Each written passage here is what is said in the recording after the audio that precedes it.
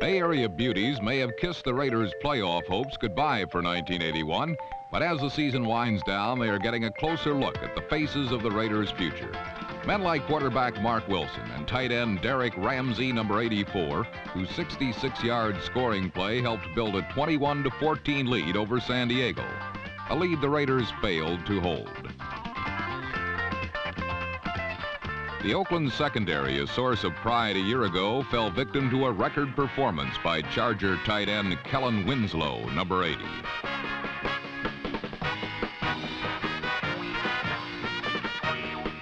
Beginning in the second period, the Chargers scored on 6 consecutive possessions. During that span, Winslow caught 13 passes for 144 yards and 5 touchdowns.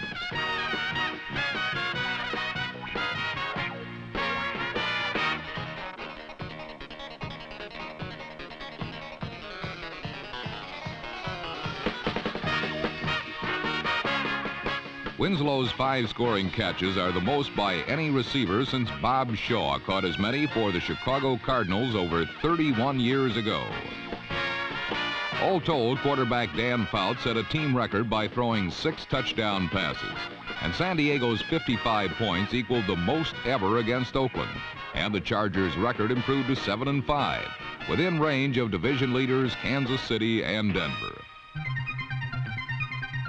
While San Diego is still in the hunt of the AFC West, the Cleveland Browns are about to put out the fire and call in the dogs in the AFC Central.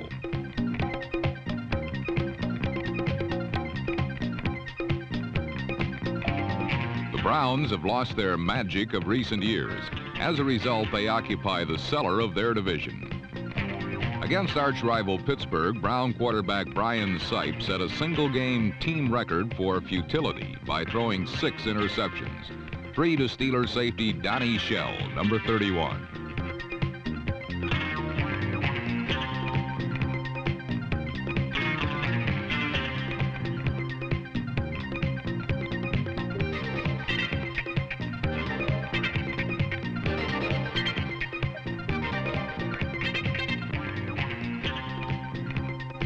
The Steelers converted 2 of their interceptions into touchdowns and found strength in 2 men who brought them to the top so many times before. Quarterback Terry Bradshaw, number 12, and running back Franco Harris, number 32.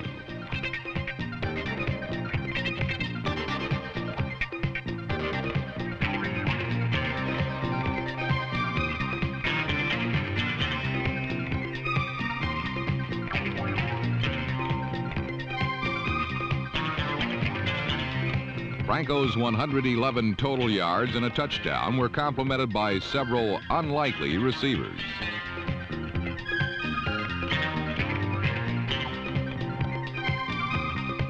One was Rick Moser, number 39, primarily a special teams performer.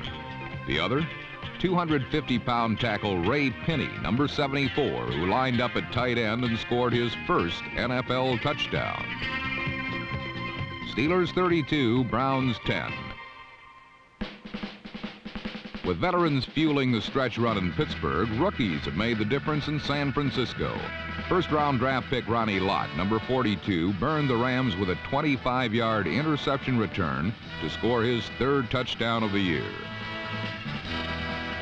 Lott was upstaged by another rookie, the less heralded Amos Lawrence, number 20, whose nickname Famous may be revived following this 92-yard kickoff return.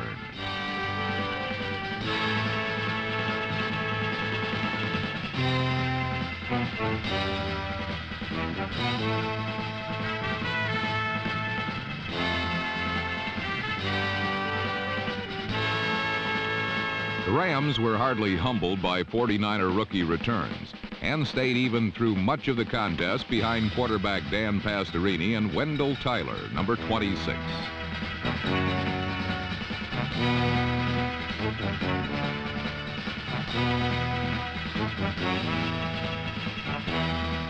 Matt Hayden, number 11, replaced Pastorini at quarterback in the second half and rallied the Rams into the lead in the 4th period.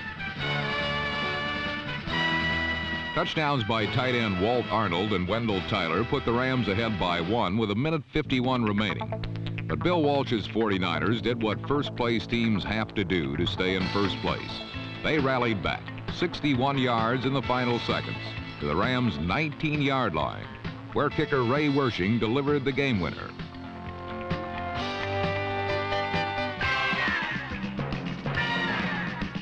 The 33-31 win solidified the 49ers' lock on first place in the NFC West. San Francisco has not been to the playoffs in 9 years. But in 1981, the 49ers are no longer prospecting. They are about to strike it rich. To star in the NFL, an athlete must overcome all possible obstacles, and last week, Jet quarterback Richard Todd proved he was a star of gallant proportions. With New York vying for first place in the AFC East, Todd played every down with a cracked rib and bravely stood up to a blitzing Miami defense.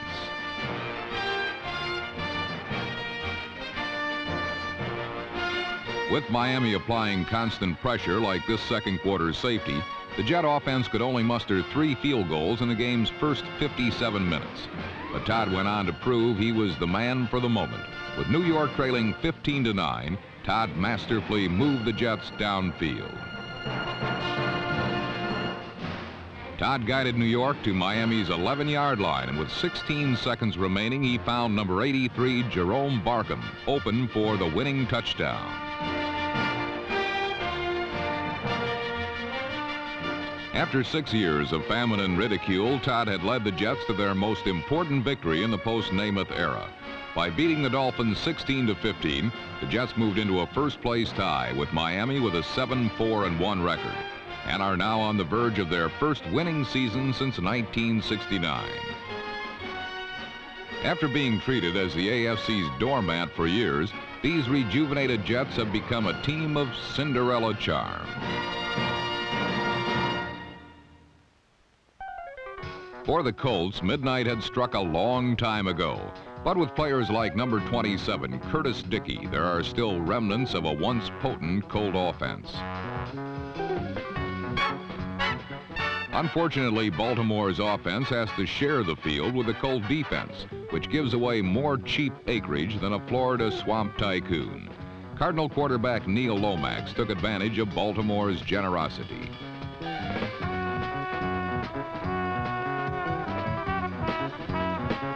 With big pass plays like this 75-yard dash by Pat Tilley, number 83, the Colts were in trouble all afternoon.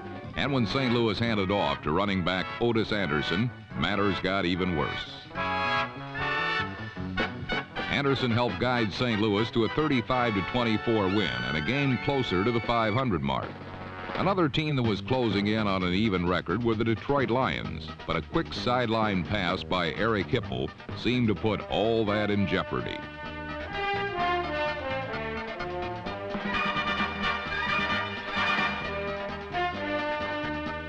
A touchdown interception by number 25, Todd Bell, cut Detroit's lead to 9-7 at halftime.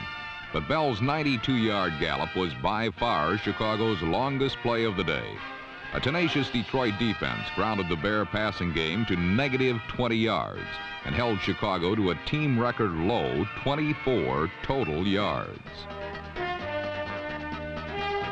Such a poor offense prompted Bear head coach Neil Armstrong to later comment, "We even looked bad getting out of the huddle," and it went downhill from there. But going downhill has not been the case for the Lions, who went on to win 23-7 and clinch their 4th victory in 6 games. Much of that success has been attributed to quarterback Eric Hipple, who ran in 1 touchdown from 5 yards out. Hipple is one of several players around the league who have risen from rarely used substitutes to star status. Such was the case in Buffalo when the Bills called upon number 25, Roland Hooks.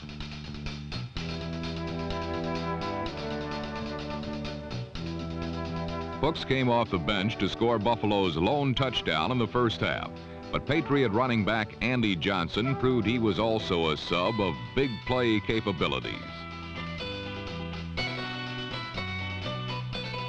Johnson's 56-yard touchdown pass marked the 4th time that he has thrown an option pass for a touchdown this year.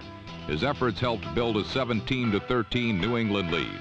And when Buffalo took over with 35 seconds remaining, the Bills looked for their super sub. Hooks took the Bills inside Patriot territory, and when succeeding plays failed, Buffalo was forced to throw up a desperation pass with 5 seconds left. Hooks again stole the limelight.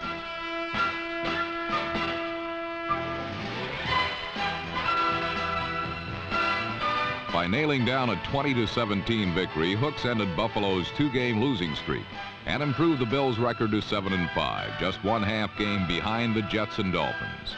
With capable men like Hooks coming through in a pinch, using bench warmers may become the league's hottest trend.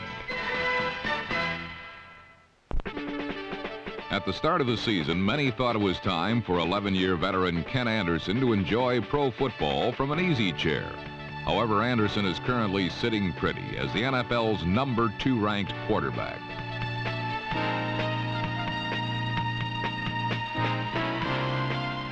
Against Denver, Anderson kept the Bengals in the driver's seat, using players like Pete Johnson, number 46, who recorded nearly 150 yards of total offense and scored 2 touchdowns. Defensively, Cincinnati furthered the Broncos' position as the most sacked team in football by knocking Steve DeBerg out of the saddle 4 times.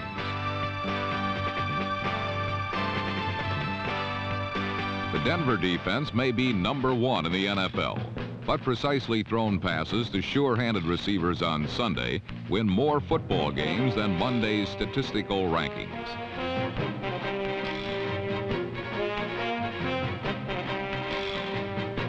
Anderson pillaged the Broncos secondary, completing 25 of 38 passes for 396 yards, the second highest total in his career. The Bengals signal caller also threw for 3 touchdowns, including a 65-yard completion to running back Charles Alexander, number 40.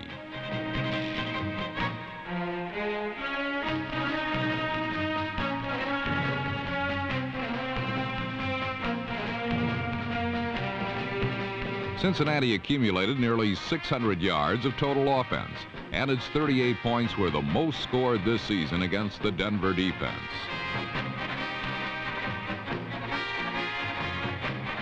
The Bengals' 38-21 win boosted their record to 9-3, the best in the AFC, and assured Cincinnati of its first winning season in 4 years. But just as importantly, the win proves to Ken Anderson that he still has a few steps on opposing defenses as well as Father Time. While Anderson proves that experience is a good teacher, inexperienced signal caller Rich Campbell has a lot to learn. The Packer rookie's 1981 debut was marred by 4 interceptions as he continuously threw into double coverage.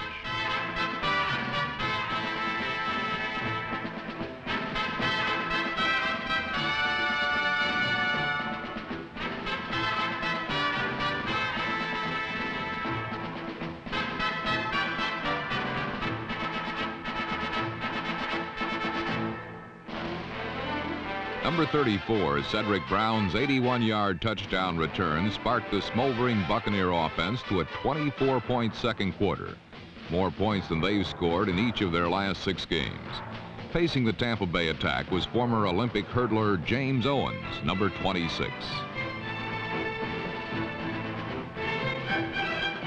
Owens, a wide receiver turned halfback, rushed for 112 yards on 16 carries. Doug Williams also directed the Bucs to a score with this touchdown pass to number 83, Theo Bell. Tampa Bay's 37-3 win was their best offensive performance of the season and left them only 1 game behind the Vikings in the NFC Central Division.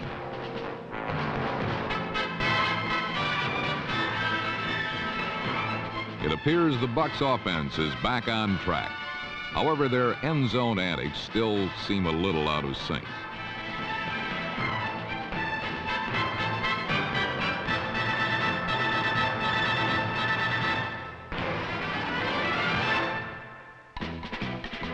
Hosting the Seahawks, Kansas City also tuned up for the final leg of the playoff race with their best offensive show of 1981.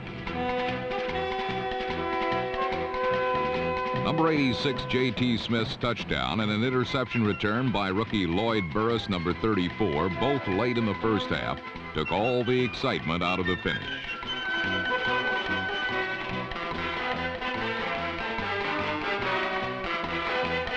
The Seahawks did muster a Jim Zorn to Steve Largent touchdown pass.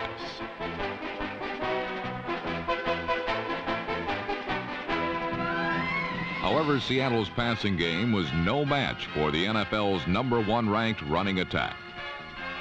Against the Seahawks, Billy Jackson and James Hadnot, number 48, proved that someone else in Kansas City can run with the football besides Joe Delaney. Hadnot rushed for over 100 yards, and Jackson, number 43, scored 2 touchdowns in the Chiefs' 40-13 win. The victory lifted Kansas City to an 8-4 record and a first-place tie with Denver in the AFC Western Division.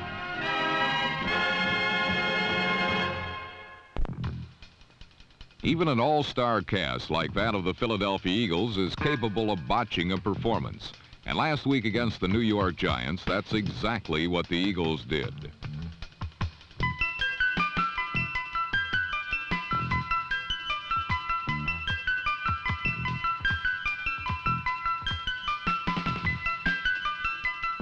Prior to last Sunday, Philadelphia had beaten the Giants 12 straight times. Last week, New York's tough young defenders exacted a measure of revenge.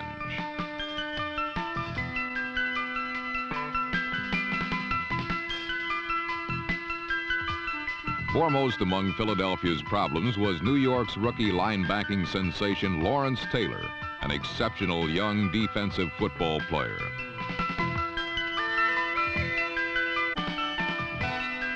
In a game dominated by the Giant defense, it was only fitting that one of its members should make the game's decisive play.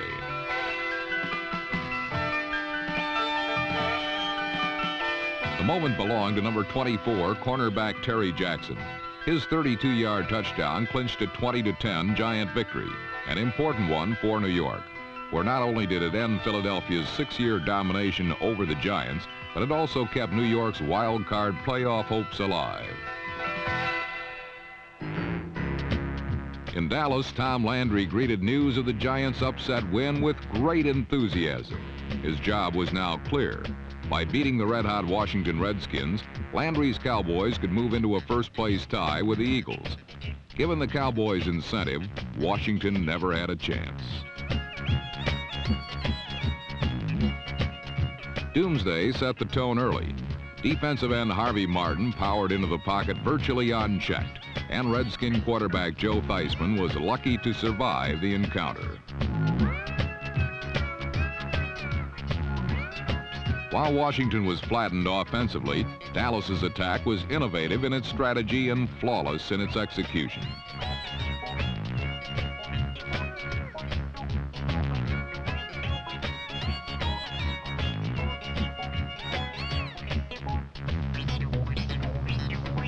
Dallas rolled up nearly 500 yards of total offense, and frustrated Redskin defenders had no answer for the Cowboys' finely tuned, multifaceted attack.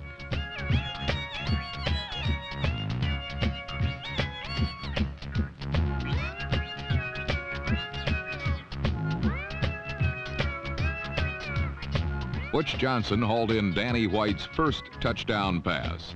Later, Whizzer White's favorite son threw a second. This one to tight end Doug Cosby that proved to be the game's clinching score.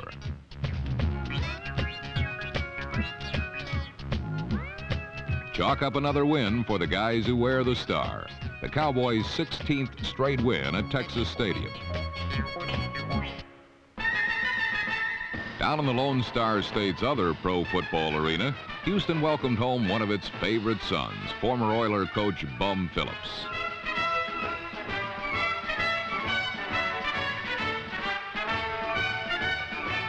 As his old team was being introduced, Bum couldn't help but applaud a group of men he coached for 6 fine years, and who twice came within 1 win of going to the Super Bowl.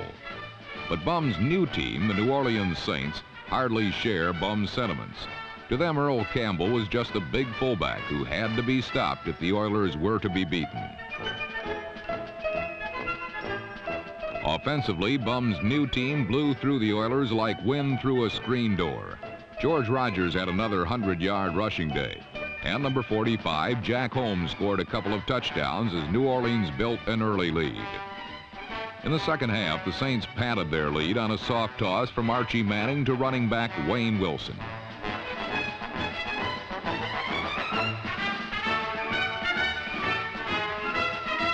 The Oilers battled back briefly in period 4 when Ken Stabler surprised the Saints with a 50-yard pass to rookie wide receiver Mike Holston.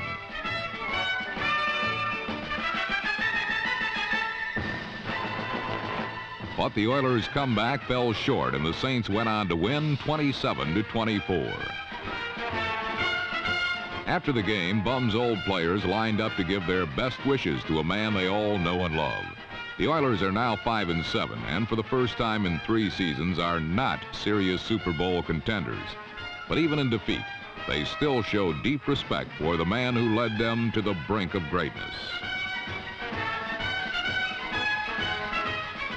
Bum Phillips came and conquered last week, and he departed the Houston Astrodome, as always, a hero.